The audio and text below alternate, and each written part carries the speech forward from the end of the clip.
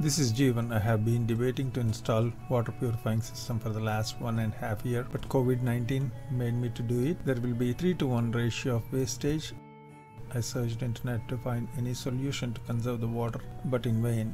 I came up with this idea. I'm not going to talk about installing the Apex 6-stage water purifying system, but I made change in the system. The wastewater pipe is connected to the drain line. I attached a 5-gallon bottle in between. I made 2 holes of 1/2 inch to the cap. Attach the parts mentioned below. When the bottle is full, either I use the water for my plants or my wife uses for washing clothes. Instead of draining, I can recycle wastewater and conserve natural resource. I hope this will help someone. If you like the idea, like the video and subscribe to the channel and give some positive comments. If you need any help to this, email me. Thank you.